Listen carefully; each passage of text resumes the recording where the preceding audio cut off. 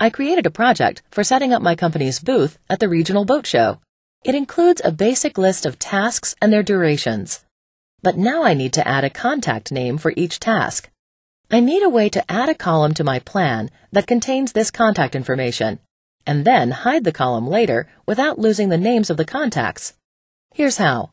First, I select the column to the right of where I want to insert the new column by simply clicking the name at the top of the column. Then I open the Insert menu and click Column. Now, in the Column Definition dialog box, I choose what kind of column to add. I open the field name list and click Contact. A field is simply another word for a column that Project uses to contain information about a task.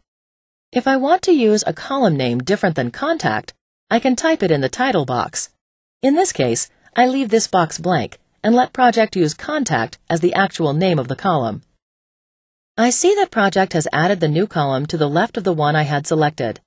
Next, I add the contact names next to their corresponding tasks. If I need to adjust the column width so all the names will fit, all I need to do is double-click the right edge of the column title. My project is looking pretty good now, so it's time to give it to others to review. They don't need to see the contact column, but I don't want to lose this information. If I hide the column, I'll be certain that the information won't be deleted, just in case I need to view it later. First, I select the contact column. Then, I open the Edit menu and click Hide Column. The column is now hidden, and the project plan looks like it did before I added the column.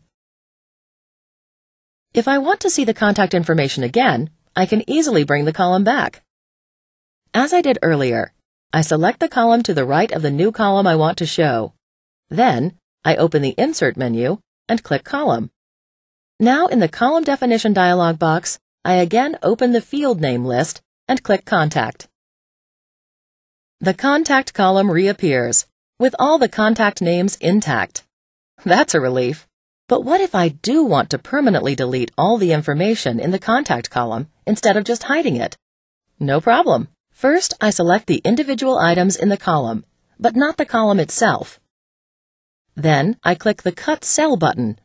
Now I remove the contact column the same way I did before.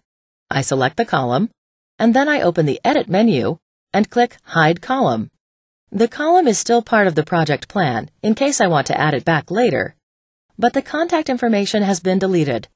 I'll need to re-enter that information if I want to use it again. Controlling how information is displayed in a project plan is often a key factor in a project's success. Now I have a way to do this without fear of losing important information.